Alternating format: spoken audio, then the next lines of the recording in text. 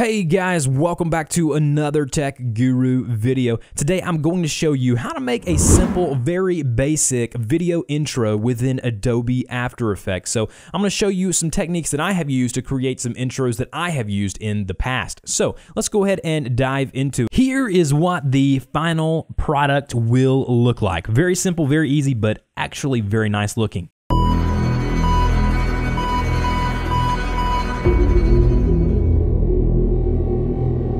The first thing you want to do is go up to Composition, New Composition.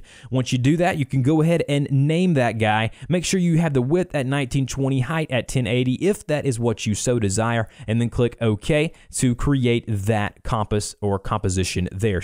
And then once we've done that, we want to create a background layer. So go and right-click down here, go to New, go to Solid, and then you can name this BG for background. Make sure that it is the same width and height as your composition, and then click OK. It doesn't really matter what color. Again, this is all depending on the kind of intro and logo that you have, so tailor this to you. Don't choose the exact colors and fonts that I do because you are different than me. So let's go ahead and jump into it. Now that we have done that, created a background layer, I want to go over to the Effects and Presets tab over here on the right. It may not be on the right of your workspace. If you, however, do not see that, go up to Window, go down to Effects and Presets, and make sure you have that nice little check mark right beside it. Once we're over there, we're going to search for ramp, which is a fancy word for gradient. So double click that. That will add the gradient / ramp. I want to change that ramp to a radial ramp. So what that is a circular ramp going from the center or top or bottom.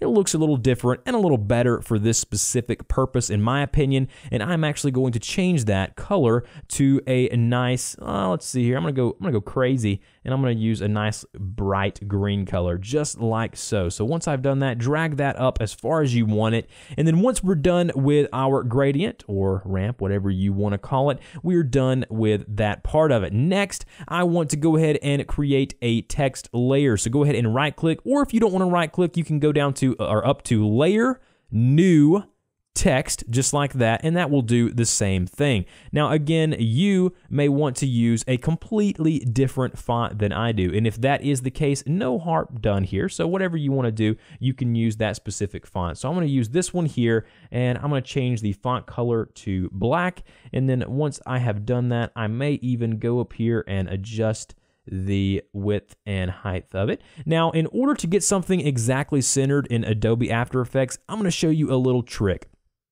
Go down to right here where you see grid and guide options, click on that and go to title / action save.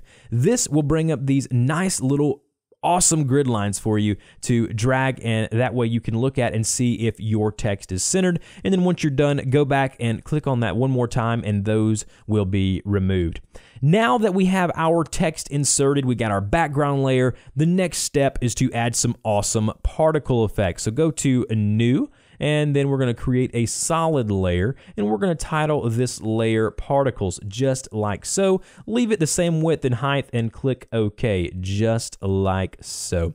And then once we have done that, we want to go ahead and drag that down there. We want to go ahead and adjust some of those particles. So what we want to do now is click on that particles layer, go back over to our Effects and Presets panel, and then search for particles, just like so. You're going to see a few different options. Click on the one that says CC Particle World, just like that. Now, if you play it now, just as it is, you're going to see some things that look very similar to electric shocks or some sparks coming up or a sparkler. That is not the final product here, so don't worry about that. We're going to mess with those and make them look how we want them to look.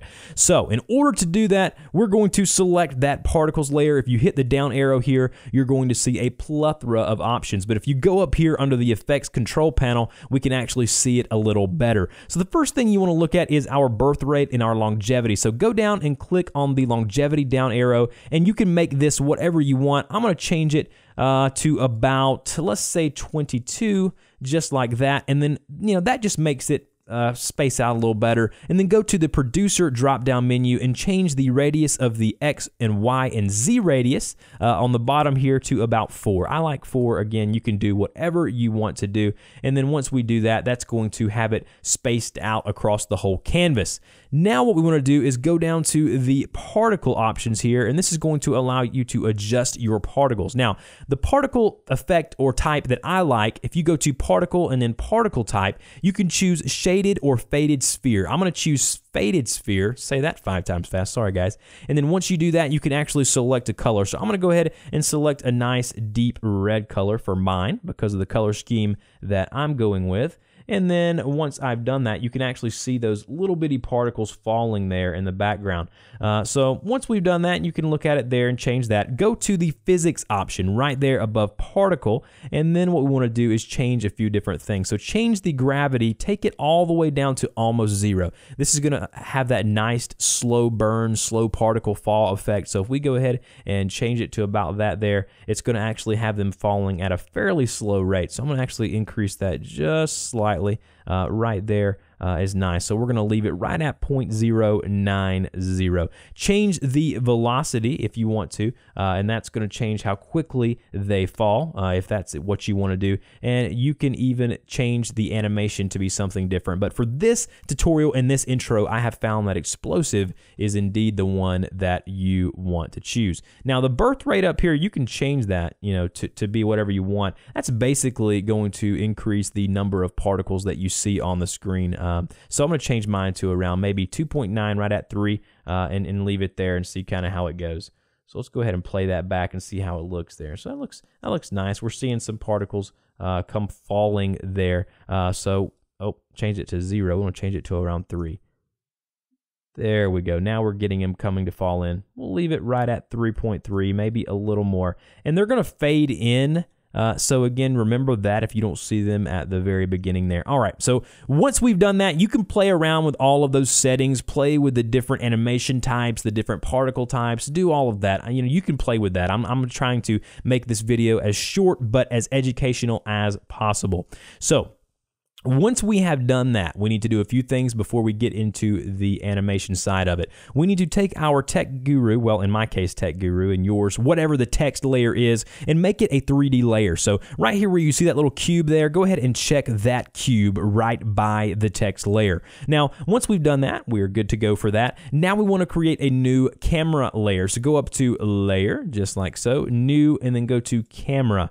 Leave the camera at 50 millimeters just like that. Name it if you so want to, and then click OK. Now, don't do anything just yet. We want to create one more layer. Go up to Layer, New, and then go to Null Object. I'm going to tell you about that just in 1 second.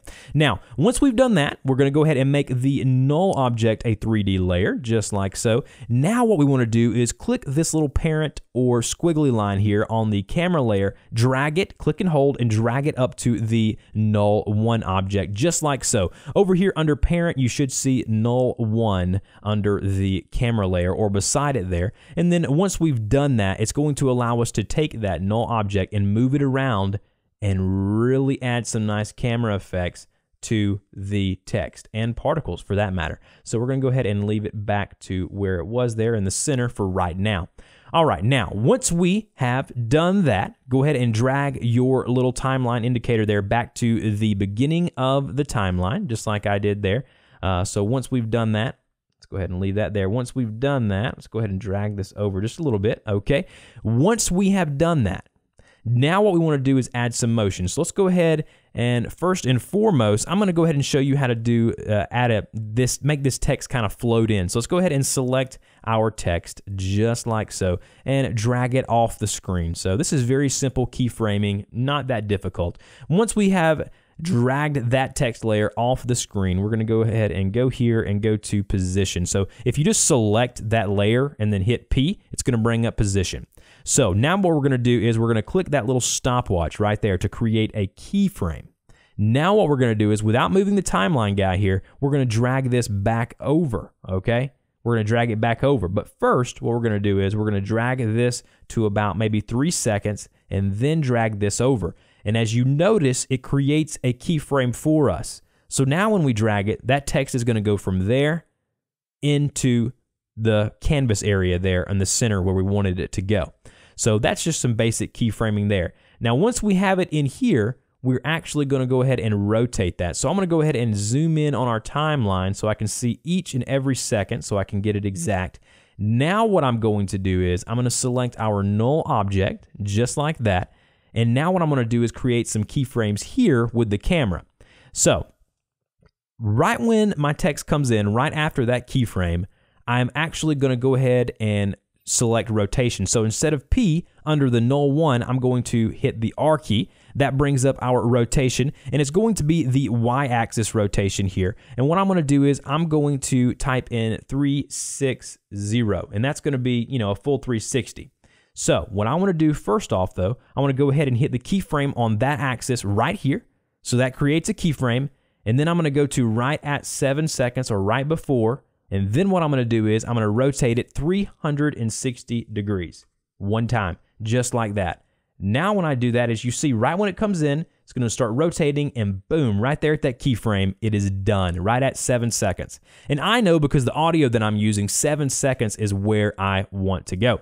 So go ahead and do that. I'm going to go ahead and minimize that. So now if we play it back, we're going to see that come in just like so. We may want that to come in a little quicker, obviously. That is quite slow. And then it zooms around 360 wise, just like that. And if you want to adjust, you can always click on those keyframes and drag them to make the text come in faster. So now we got it coming in a little faster. We can even do it faster than that. So let's drag it on here, do that there. Boom, text comes in. And then if we want to, we can actually go up here and adjust some stuff up there. So once we do that, we got the nice text coming in. So now the last step of this process is to actually add audio. So in order to do that, just click on the project tab there, go up to File, go to Import, go to File, and I already have some music or audio sound effects. Click on that, open it up. Then what I'm going to do is I'm going to drag it down here below my final layer and put it where I want it there on the timeline. Now, a quick tip for you. If you cannot hear your audio in the preview, you've got to click on this little guy up here, RAM Preview button. That's going to allow you to hear the audio. So now if I click that, you're going to see it load. And after it has loaded and it has already done the preview, we can then click the play button like so.